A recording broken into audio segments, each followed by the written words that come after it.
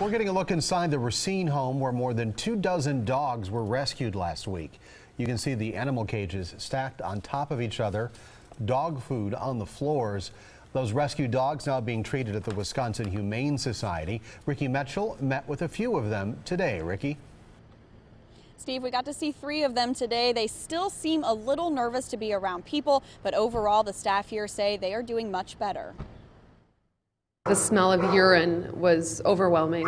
Angela Speed with the Wisconsin Humane Society says it was heartbreaking to see the conditions these 26 dogs were kept in. In any situation when you're dealing with that volume of animals housed together so closely, it's very stressful for the animals. It's loud, it's dirty, it's smelly, and so we're giving them several days to kind of adjust.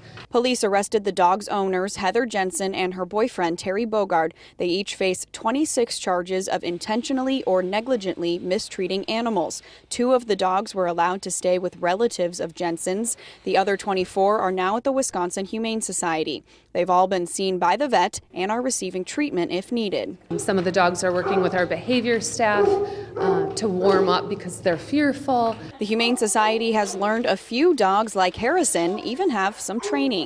Just today discovered that he knows how to sit, he knows how to shake, he knows down. She says they've seen improvement in just the last few days. This morning I came into work and I saw one of the dogs walking outside, wagging his tail with an equally joyous volunteer, and their futures look so much brighter than they did on Friday afternoon. And the dogs are still part of a criminal investigation, so they're not available for adoption yet. If that changes, the Humane Society says it will post updates on its Facebook page, and we have a link to that at TMJ4.com. Reporting live at the Wisconsin Humane Society, Ricky Mitchell, today's TMJ4. I'm sure people will line up to take them home when they're ready. Ricky, thanks.